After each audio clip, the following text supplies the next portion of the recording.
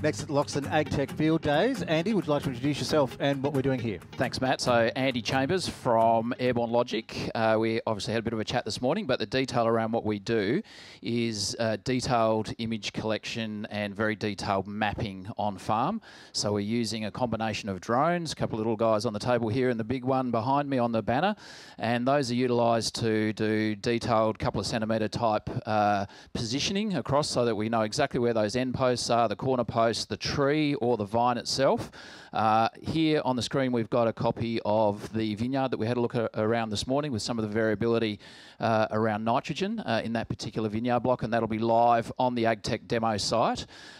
So really a lot of this was driven by the request to have accurate positioning around plants so that we could do counting not only of live plants but dead ones as well. So some of the financial information that this has been used for is to put together a financial budget for clearing vineyards that are really riddled with Utipa, for instance. So big budget to spend across 3 different vineyards, can't choose which one. Okay, let's have a look and do a count and work out which one's got the least number of live trees or vines or whatever it might be. So those types of financial decisions are being made behind with this type of detail. Yeah. What are some other applications and extrapolations you can do from getting this data? Yep. So the applications here are a little focused around nutrition, but we also have similar layers that are showing that water stress as well, so that we can then apply those types of data sets into something like a variable rate application for mulch spreading, for instance. If we're looking at how we're going to treat different parts of the soils across vineyards with